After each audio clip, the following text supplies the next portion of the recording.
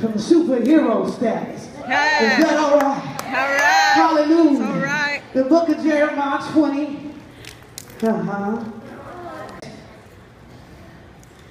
Then I said, I will not make mention of him, nor speak anymore in his name.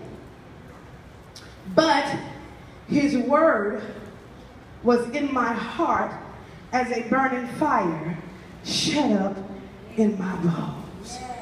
And I was weary with forbearing, and I could not stay.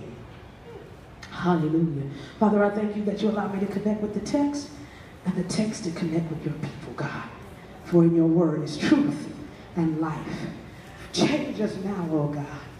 I thank you, Father, that revelation knowledge is coming to your people so that they hear the word. God, I thank you that this is the word of God. It is not a tradition. It is not open for opinion. It is not up for debate. It is the living and doing word, God. And we accept your word as truth right now in the name of Jesus.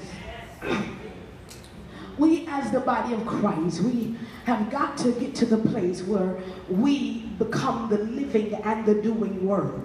It is not enough just to hear the word. We have to begin to do the word. It is not enough to just read the ink on the pages. We have to go past the ink and get a revelation and become ink masters of the word. I have to master the word that's in the text. And I can't move on to what God has for me in a new season until I master what God has already said about me. Too many of us are still living under the curse of Adam. But I came to tell you that you're no longer under Adam because he was made from dust. But tonight I want you to understand that you're not dust, but you have been born from above, which means that you are a supernatural being. And you have to understand that when God came into the world and he sent Jesus, he did not come to do the same thing Adam did, because he said Adam has already messed that up. But how many of you know that the Bible says that there was a last man, Adam, and that man was a quickening spirit. That man came from heaven and he began to walk in the earth realm and show us that there's a supernatural ability that I've given you to raise the dead,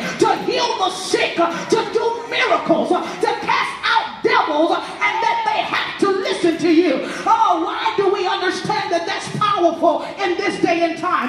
Because anytime you want to know who God is, all you have to do is watch the life of Jesus, because Jesus is God explained. If you don't know who God is, you got to study Jesus. Well, if Jesus is God explained and I came after Jesus, then I am Jesus explained. Oh, I don't know if you know who you are, but you're the miracle that Jesus prophesied about when he said, these and greater works they shall do. I came to tell you tonight that you're the greater work of